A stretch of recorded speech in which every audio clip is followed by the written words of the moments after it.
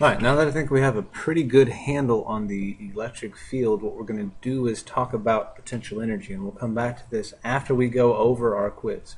So, for potential energy, this is electric potential energy. What we're going to do is imagine that we have two charges. We'll say this is Q1. We'll say this is Q2. And in this case, we'll say that they're both positive. If we want to find the potential energy stored between these two charges, first off, is there potential energy stored between these two charges? Well, what do I know that positive charges want to do more than anything else? They want to repel. So if we bring two positive charges together like this, we can imagine that there is, and hopefully this isn't too far of a stretch for you, you can imagine there's a giant compressed spring in here. And I'm holding these two charges against that giant compressed spring, and when I let go of those charges, the spring will release and they'll fly apart. Now, in reality, there is no spring. It's just how these electrical forces work. So, my potential energy, and the way that we're going to define this, okay, is the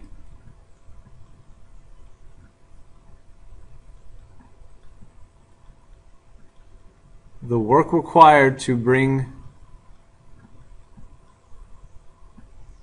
charge 2, or the second charge, or whatever it is, from an infinite distance away to its position.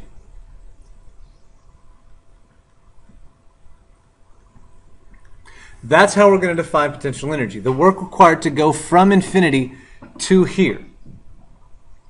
And the reason we're doing that is because at infinity, that's a terrible at sign. At infinity, potential energy is 0. The force is 0. It doesn't take any work to move anything around at infinity. That's why we use that as a point.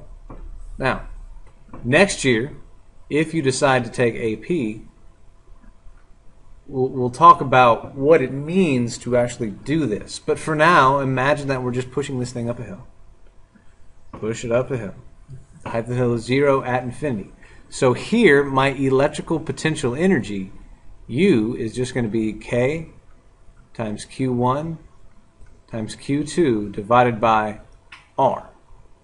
And our reasoning behind this formula really comes from calculus, but if we remember before, since we're saying it's the work required for me to bring Q2 from infinity to this position, that work is going to be close to my force times the distance that I move the thing.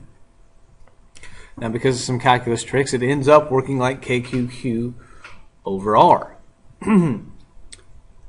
We get a fun situation, though, when we take the same positive charge Q1 and we bring it near, instead of Q2 being positive, a negative charge of Q2. Now, in this situation, my force, so the force of Baker, pushed this thing in the direction that I was moving it. In this case, these two things want to be together more than anything else. Sorry about that. These two charges want to be together. So when I bring them to each other, I'm actually keeping them apart. Because what that negative charge and that positive charge want to do is slam together.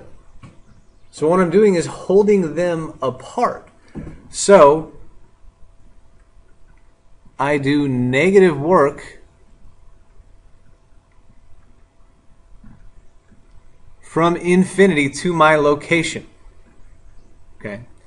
So in this case, my potential energy is still KQ1 Q2 over R, but because one of those is negative and one of those is positive, I have a negative potential energy.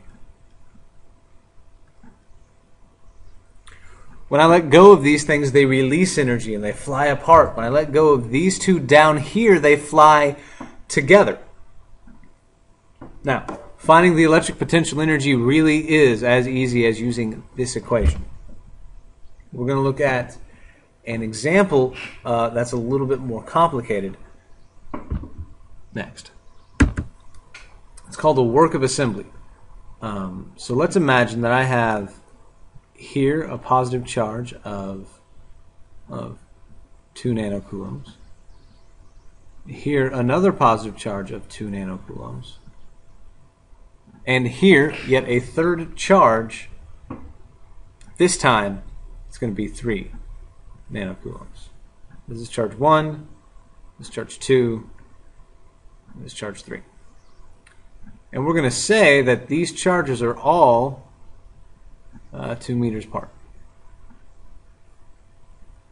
And the distance between these two charges is 2 meters. Now, the work of assembly is what we're going to call total potential energy.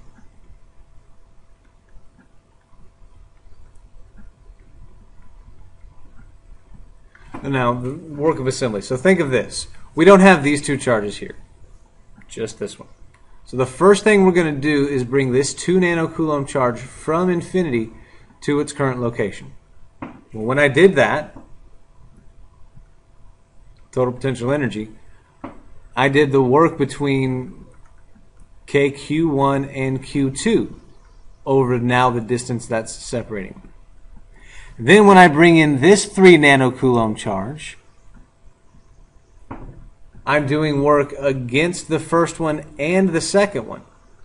So it's K times Q3 times Q1 over the distance they are from each other. That's a different R. We'll call it R2. But I also did work against this charge plus KQ2 Q3 over the distance separating them.